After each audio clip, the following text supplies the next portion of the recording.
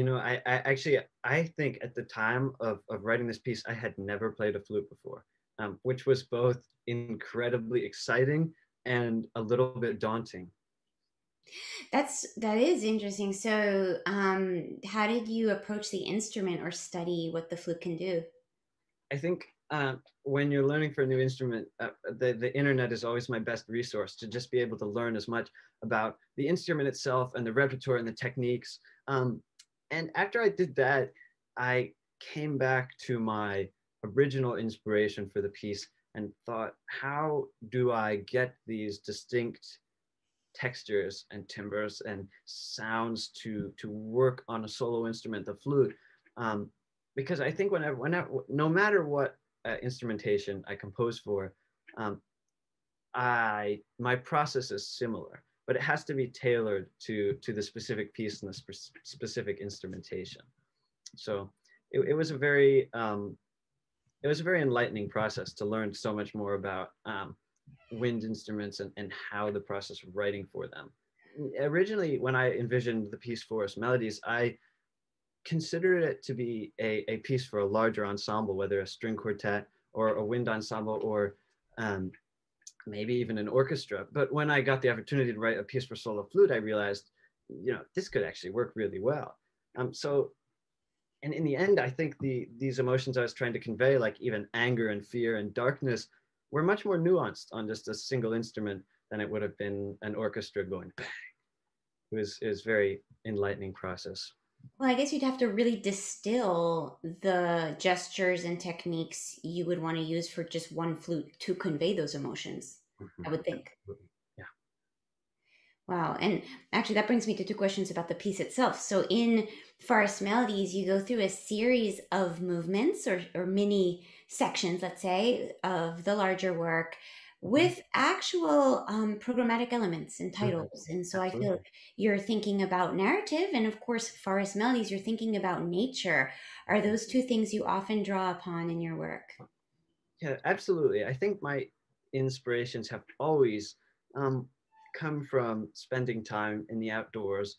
And some of that may be from the fact that I always get ideas composing while I'm on a walk in nature. It's just always where I found my inspiration. And if I've just been in the outdoors and I come back, um, I'm often thinking about the outdoors and my wonderful experiences in it and the adventures that I've had.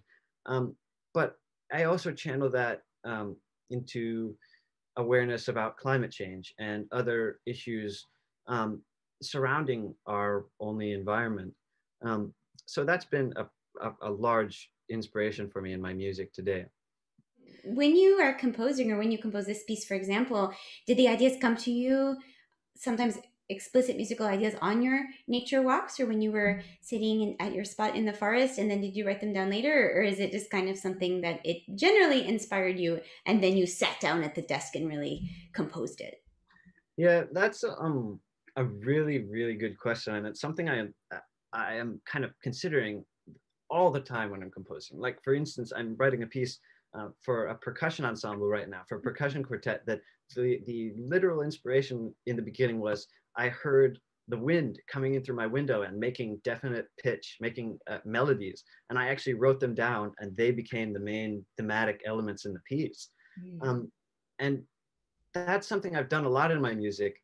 Um, in this specific piece, the actual notes were not coming to me as much as I was out there. Of course, I brought my manuscript paper and frantically jotted down my ideas, but um, I think there was something very pure about just being out there and trying not to think about what the piece was going to sound like, and instead just experiencing it and being very grounded in the present moment, and then letting the process of writing it take care of itself later. And yeah, and what about just the aspect of narrative or program? Do you often write programmatic music a little bit like the way you had a kind of story or at least thematic movements in Forest Melodies? Yeah, absolutely. I think I am always thinking about storytelling in my music.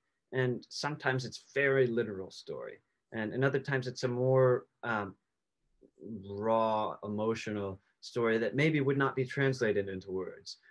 In this case, in the case of Forest Melodies, it was very literal story. It was that the whole piece was based off things I had seen with my own eyes in the woods.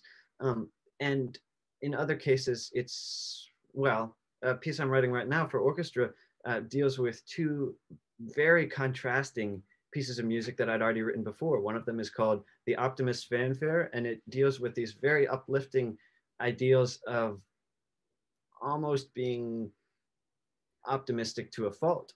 And then there's this other piece that I'd written that is Fanfare to Uncertain Times, and it's the polar opposite to the piece. And the story is these two characters fighting. And in the end, I don't think that that story is any more or less literal than a story like Forest Melodies. It's just the way we envision it.